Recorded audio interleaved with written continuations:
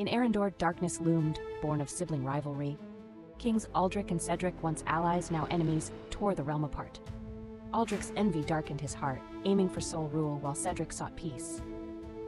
Amidst their war, Alara, Cedric's advisor, battled her own doubts, yearning for an end to the cycle of violence.